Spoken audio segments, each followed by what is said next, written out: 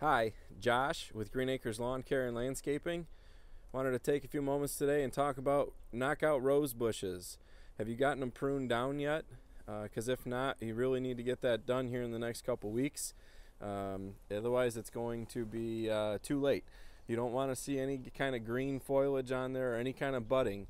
If you see that, it's too late to prune, and you really need to get them pruned. You got to get them shaped down, and you got to get the dead wood and that sort of thing out of them. So as you can see here, I've got these shaped down to about a foot off of the ground or so, and I just need to come in here now and prune back and prune out some of this dead black wood to give room for new growth and to promote a healthy rose bush here.